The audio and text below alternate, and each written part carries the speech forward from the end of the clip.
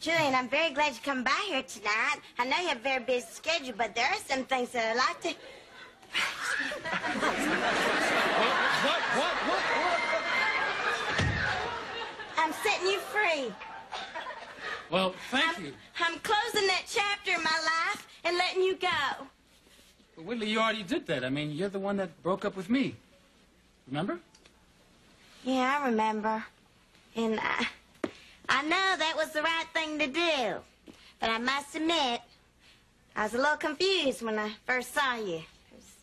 You did look good. But I know that you have found what you need in Shelby, and I have everything that I need and could ever want in my Dwayne. That's right. And I'm happy for you, Julian. Really, I think Shelby is a beautiful girl, a little thin for her height, but I'm sure she'll put on 30, 50 pounds when you get married.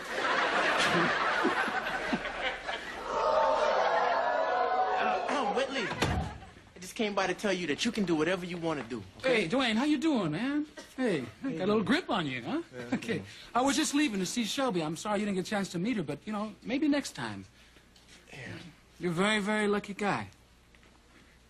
No, Julian, I'm the lucky one. Well, I gotta go. If you're ever in Paris... It's a little too rainy and damp for us. But good luck to you, Julian. Au revoir. Have I got a video for you tonight? A retrospective of the Kennedys. Jane and Leon Isaac. Penitentiary 1 and 2. If you're interested. No, I'm not. Dwayne, I thought I wanted the things that Julian could give Shelby. But I don't. And even if I did, I wouldn't want them with him. I want them with you. 'Cause I love you. Don't you love me? You wear me out, Whitley. But you always forgive me, No, Dwayne. not this time. No, don't leave me. Please forgive me. I'm on my knees, ruining my good start.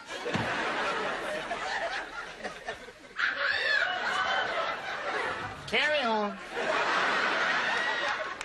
You gotta believe me, Dwayne. Hey, look.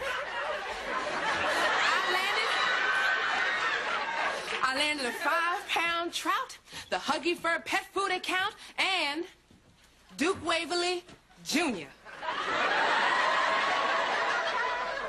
Whitley, what you doing down there? Get up. What am I supposed to do, You are Dwayne? supposed to give me some time. How much time? As much time as it takes. All right. Oh!